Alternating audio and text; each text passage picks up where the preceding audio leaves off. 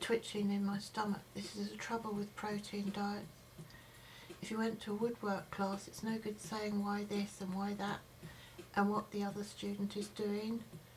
You have to do what the instructor said, learn the subject before you can criticise it.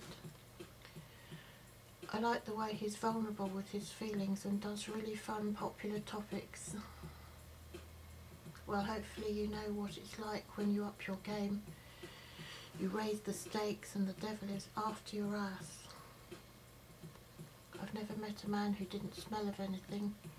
There was one guy, he did not have aftershave, but I liked the smell of the washing powder, the cleaning fluid in the house, and some unlit incense in the room.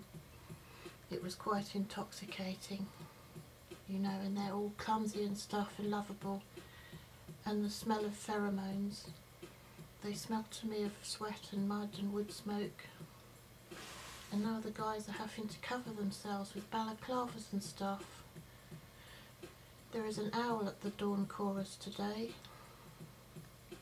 What about the null hypothesis? It was a doctor-patient thing.